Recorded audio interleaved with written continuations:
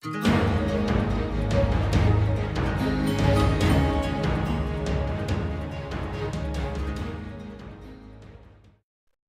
guys, what's up? This is Jeracraft and welcome back to another Minecraft video. Today we're going to be looking at a time lapse for the server spawn contest entry on Planet Minecraft, just for those of you who wanted to watch it. Now if you did watch my last video, it was a cinematic on the final outcome of this project, and you can watch that video by clicking on the link in the description. Now I am going to be taking this time to pretty much answer a couple of questions and also talk about future videos.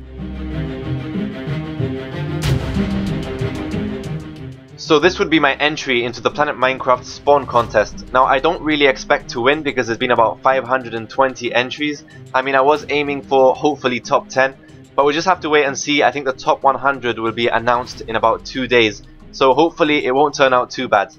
Now just to answer a couple of questions, this build took me about 30 hours. Now the story goes, I went onto Planet Minecraft, found out about the contest and began work on this project. Now about 50% into the project, I found out I only had 24 hours to pretty much finish it and hand it in.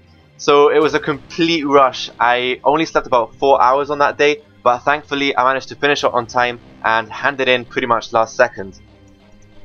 Now someone sent me a message asking me how I managed to make the floating island look so realistic. Now to be honest, I didn't build this by hand. I actually went onto World Painter, made some mountains using some custom brushes, then exported it into Minecraft, used single player commands to copy paste the mountains, flip them, schematic save them, and then paste them into this world, which was an air preset. Now I can do a tutorial video on how to do all this if you so wish. I pretty much think I am going to do this tutorial video because, you know, it works really well and the floating islands looks quite decent.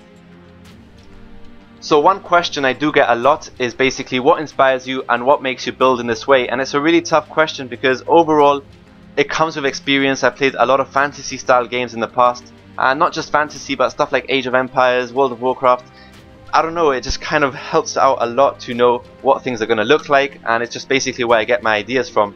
Now as for inspiration, what inspires me the most is music, because music is a huge help. If I'm trying to build something epic, I'm listening to some epic style music, and a good example is the desert city of Alcazar.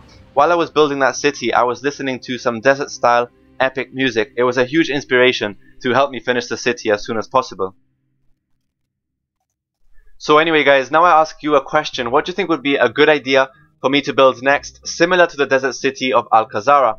You know, do you want to see an oriental style village? Do you want to see huge jungle trees with tree houses? Just give me a couple of ideas and I'll consider it. I know someone did say build an Assassin's Creed type city, so I might go ahead and do that. It's not going to be anytime soon because, you know, I built the city in 5 days and I built the spawn in 2 days. It's been extremely exhausting, but definitely worth it. I mean, the desert city of Alcazar was on the front page of Planet Minecraft. It was extremely popular and it was just so much fun. And I just want to thank you for all the amazing feedback that you guys gave me. So anyway guys, this time lapse is going to be cut short because I had to stop recording to just finish off the project and hand it into Planet Minecraft. So just to let you know of what to expect in the next upcoming uploads, it's going to be some desert style house tutorials, it's going to be some world painter tutorials, and hopefully some Kingdoms of Gaming somewhere in the middle. So definitely stay tuned, rate, comment, subscribe, and I'll see you next time. Thank you for watching. This is Jeracraft, over and out.